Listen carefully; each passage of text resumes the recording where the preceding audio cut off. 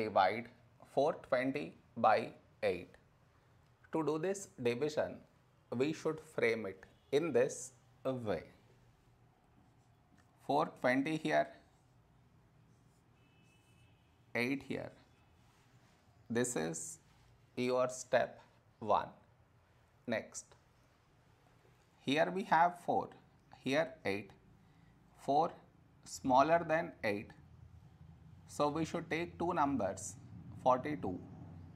A number close to 42 in 8 table is 8 5s 40. Now we should subtract, we get 2.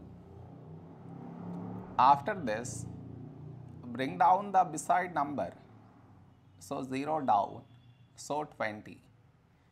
A number close to 20 in 8 table is 8 2s 16. Now we subtract, we get 4. After this, no more numbers to bring it down. So what we do is, we put dot, take 0. So 40.